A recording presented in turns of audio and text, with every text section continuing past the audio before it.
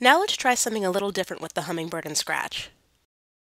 First, we'll make a program to turn a knob into a dimmer for a standard LED.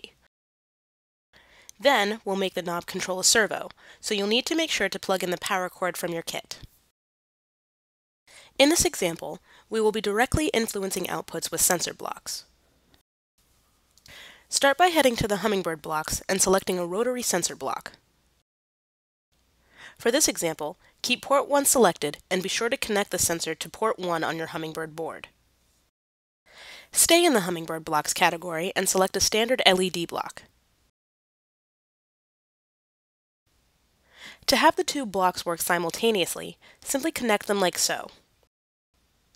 This sets the LED's intensity to the value of the rotary or knob sensor. You can test this short program by clicking on it and manually turning the rotary knob.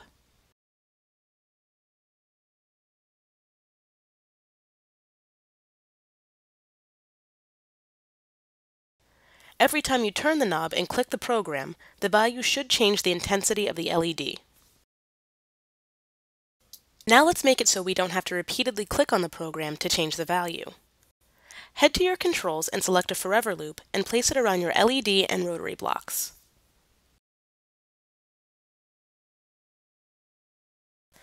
Click the forever loop to activate the program.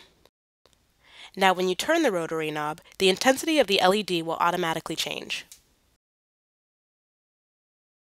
Moving on to the next step of the program, let's add a servo to the mix. Go back to your Hummingbird blocks and select a servo block and a second rotary block.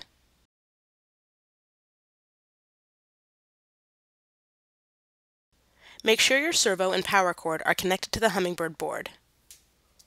To make the servo work with the rotary sensor, you need to scale the sensor value to the range of the output. To do so, go into your operators and select a multiply block.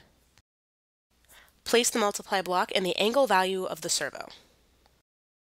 For the values in the multiply block, type 1.8 in the first one to scale the 0 to 100 range of the rotary sensor to the 0 to 180 degree range of the servo. In the second value, place the rotary block. Now place the completed servo block in the forever loop already in place. Click the loop again to test the program. When you turn the rotary block, you should now control the intensity of the LED and the position of the servo.